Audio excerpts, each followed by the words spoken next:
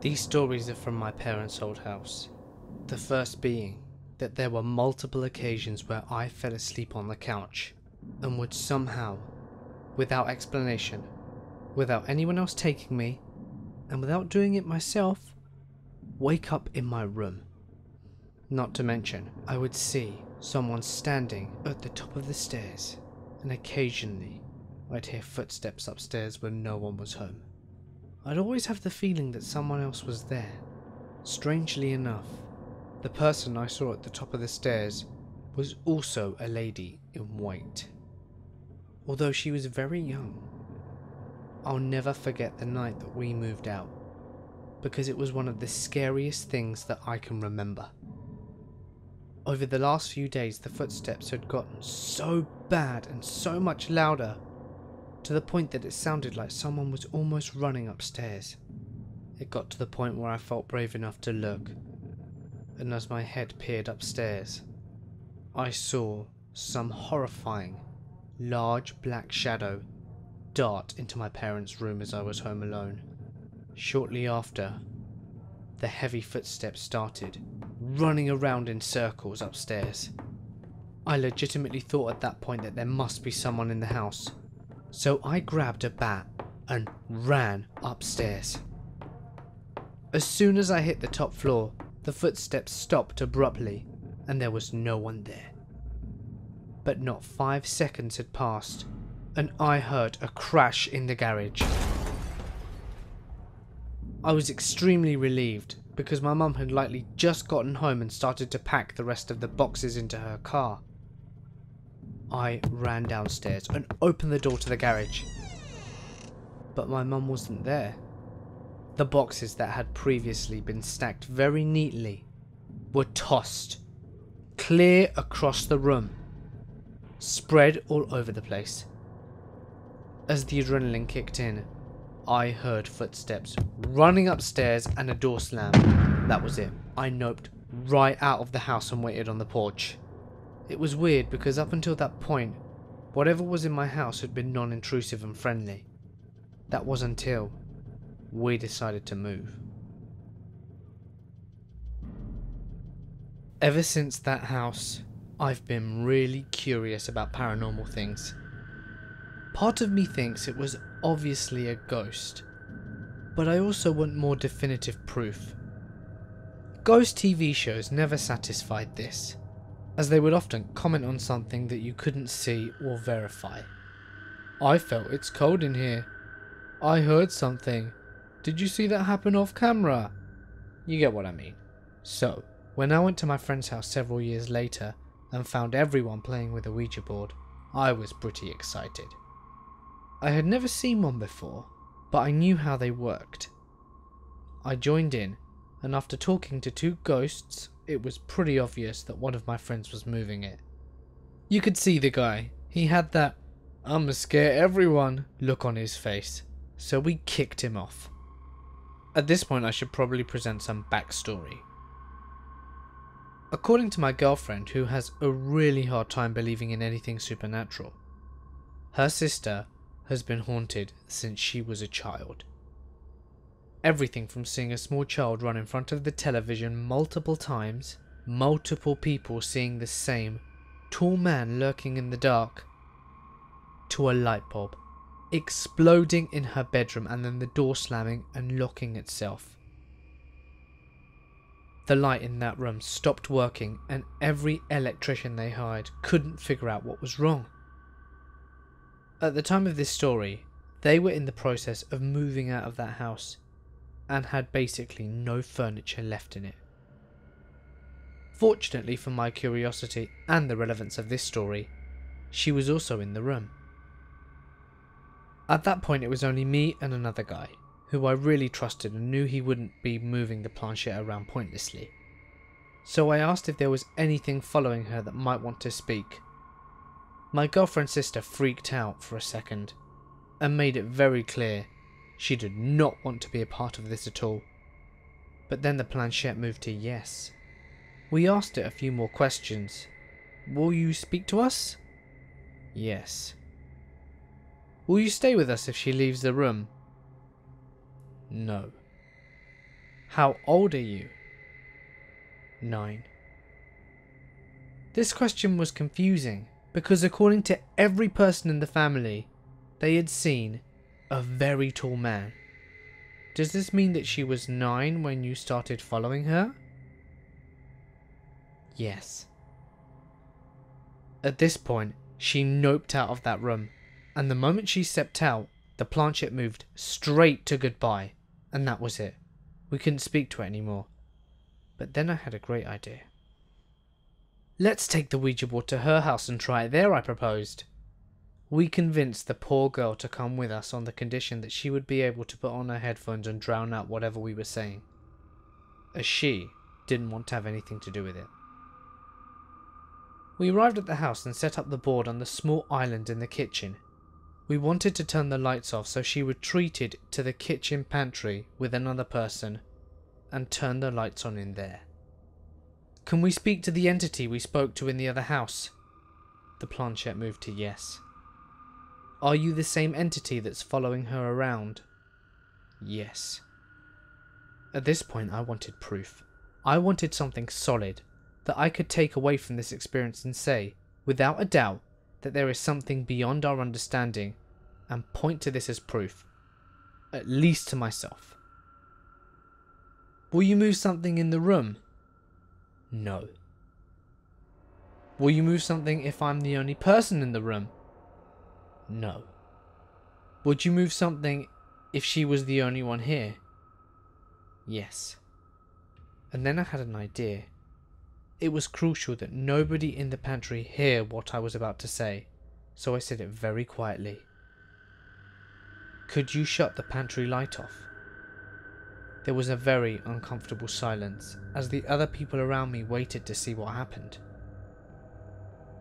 The planchette began to move towards yes, but it dragged off the board and towards the pantry. There was a loud slam in the pantry. The lights went out and everyone screamed inside and fell out. The next moment was one of panic, confusion, and at least for me, achievement. Whatever the hell had just happened in that pantry was exactly what I had been looking for.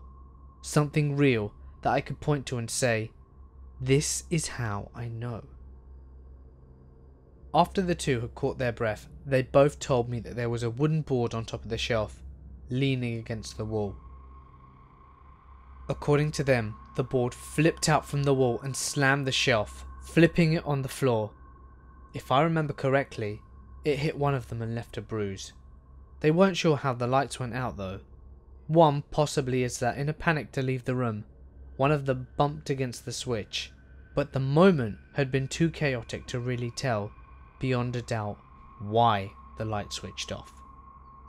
70% of the group was ready to nope out, but there were a couple of us, including myself, that wanted to bring the board into the room that had the most activity. It was the same room where that light bulb had exploded. The same room that the dogs would never go. And the same room that the children would avoid looking at when they passed. Me and two others decided to use the board there. And upon walking into the room, it felt like a heavy blanket had been laid upon me. It felt like the sinking feeling when the love of your life tells you to go piss off. It was almost hard to breathe, like your bathroom fills up with steam, except it was very cold. Me and the other two sat down and started asking questions, except there was something very different. Before, the planchette had been moving slowly and deliberately across the board, but now it was moving so fast it would almost fly off the board. In fact, at one point, it slipped out from under my fingers and kept on going. The last question we managed to ask it was its name. It began to spell out G-O-D. At this point, the other two people noped out of the room and left the board immediately. I told it we had to go and moved it to goodbye. When we left the room, we found out that the other girl that had been in the pantry had to leave the house and was throwing up outside. When we asked her why, she said that the air had felt so heavy that she began to get nauseous. This experience was without a doubt the most terrifying and exhilarating of my life. It was exactly what I was looking for, and more. One thing stuck with me more than anything else, even more than the slamming board in the pantry, the implications of which still sends a wave of terror down my back at the very thought. Just before I left that room, I asked it if it would be willing to stay with me if she went home. It said yes. As far as the house goes though, they've been moved out for a couple of years now. Every time they had to go back to collect their things, there was a chair that had moved to a different place in the house. At one point it was upstairs, in the same room that we went into, facing the wall. We drove past it a couple of days later. It was in the living room facing the window. A couple of days after that, they opened the garage door and it was dead center facing out. I also know that since they moved out, the house has been sold several times, as it seems that the people who move in tend to quickly move out. Even walking past the house is really unnerving, as all the trees in the front are now dead, whilst all the other trees in the other houses are thriving. It feels almost cliché, but it is very creepy nonetheless. These stories didn't happen to me but to my grandmother and my mother. Both of them swear by these stories. Over the years I would ask them to retell them, and they would always be the same. When my mum was a young girl, about age 10 to 16, she lived in a house with my grandma. So, my mum's room was upstairs above the kitchen and below the attic. Her and grandma both claimed to hear strange sounds coming from the attic, but assumed it was just an old house, and possibly even rodents. But when my mum became a teenager, she would like to get up at night, sometimes sneak around the house, sometimes go get food, or sneak out with friends. But before then, she would never really leave her room at night. There was one night in particular. She told me that her mouth was extremely dry, and it had woken her up. She exits her room and goes downstairs into the kitchen for a drink, but she sees something at the bottom of the stairs. It was a man. He was sitting on the bottom steps, hunched over. My mom froze. She didn't think that he'd heard her, otherwise he would have moved, so she tried to get a better look at him. She said that he was very faintly transparent, but other than that, looked like a solid man. He had dark overalls on, with a worn out hat. From the side it looked like he had a beard. My mum started to get creeped out, and ran back to her room, occasionally looking back just to make sure he wasn't following her, which he didn't. When she was telling me this 20 years later, she said that the feeling surrounding him was so sad that it had actually scared the shit out of her. My grandma, on the other hand, knew he was there all along. She felt him when they first moved in. She said that every time she would get home from driving my mum to work or school, she would come home and would get this urge to look up at the attic window. He would be standing there just looking out, not at anything in particular. He would be just standing there looking out at nothing. The first few times my grandma would go upstairs to make sure it wasn't an intruder, but by the time she got there he would be gone. No footsteps in the dust. She said he was just harmless, but at the same time he was very eerie. She called him crazy, but never explained why. After years of living with him, his sad aura and walking around, his redecorating habits, his window gazing, my grandma said that one event really stuck. My mum was in her late teens and my grandma had just gotten married. My grandma almost had everything packed and was ready to move, but she couldn't find my mum's baby book. Grandma looked absolutely everywhere, and I mean everywhere, and she couldn't find them. She felt horrible for losing them and said that she just sat on the couch crying over those baby books. So she went upstairs to the bathroom to go wipe her face. And when she came back, she saw what was on the couch and froze. Exactly on the spot where she had just been sitting were the baby books. 4 bulky baby photo albums. She quickly put them in the box and took it out to the car. She said that as they were leaving, she saw the old man in the window. Grandma said that over the years, she had came across people that had lived in the house, and when my grandma went to ask, "Can I ask you something about your attic?" they would reply with, "Did you see the old man too?" I'm currently living only a block away from that exact house, so I went over and took a picture of it, and circled is the window where he stands. The residents now have a curtain in that window, which sucks because I haven't actually seen him. But who knows? So my grandparents put up their old 150-year-old house for sale. They were not home at the time, and they left me alone to deal with the real estate agent coming over with the potential buyer later that day. So the real estate agent arrives and brings with her the potential buyer, a very nice Muslim lady and her 2 little girls. But I noticed that one of the little girls was of Indian descent rather than Arabic ethnicity. Funnily enough, she was wearing a Catholic school uniform. It almost looked identical to the uniform I had to wear when I went to pre-primary. It's a bit weird, but whatever. So I let them into my house and the 2 girls walk upstairs. The Indian girl looks at me as she walks up with her hand on the banister and gives me a smile.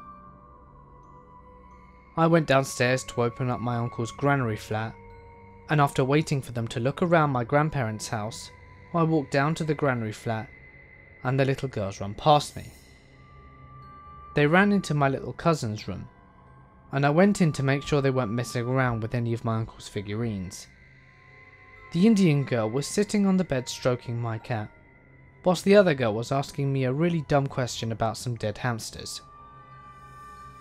I decided to stand outside with the keys to lock up once they were done, and after about 10 minutes with the mum and the real estate agent, we walk out with the little Arabic girl, and I'm standing there, pausing, watching for the little Indian girl to come out so I can set the alarm.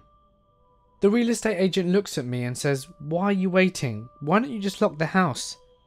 And I reply with, "What? I'm waiting for the other little girl, obviously." The real estate agent gives me a really funny look. "What other little girl?" I give them a look. The one with the Catholic uniform? The potential buyer then looks at me in shock. I only bought 1 daughter. And at the same time, the real estate agent gestures to the 3 of us. Me, the mum, and the girl. Shit.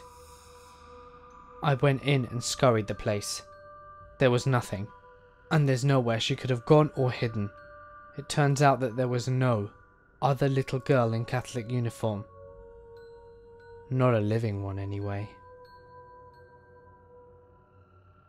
Hey guys, it's Mort here, and thank you so much for listening. No, seriously, thank you so much. It really makes me happy to know that you guys enjoy these stories and videos I make. I don't want to sound cliche, but it really is quite humbling that so many of you are subscribed, view, and interact with me on a daily basis. So honestly, thank you. It means the world to me. So for all you guys, I have something to announce. I've been working with some very talented people over the last few weeks on a project that either way won't be complete for at least another month. It's not all horror related, but I want to see how you guys receive it. Of course it won't change the frequency of story uploads, which is my main focus, but if you guys like it, we'll keep doing it, and if you don't, that's fine too. However, if you guys are super keen to find out what it is, you can stalk me on social media for some sneak peeks, and let me know what you think there. If you like the video, a thumbs up or sharing it as always would be appreciated. Remember, you can email me your creepy experiences to my email in the description below. But please, remember to give me your consent. But anyway, for now guys, I'm going to sign off. Stay awesome. Seriously. And I'll see you in the next one. Figuring that this was them, we began shouting that we found them and they could come down now. But the figures just stood there ominously. We were confused. And then all of a sudden we heard footsteps from behind us and turned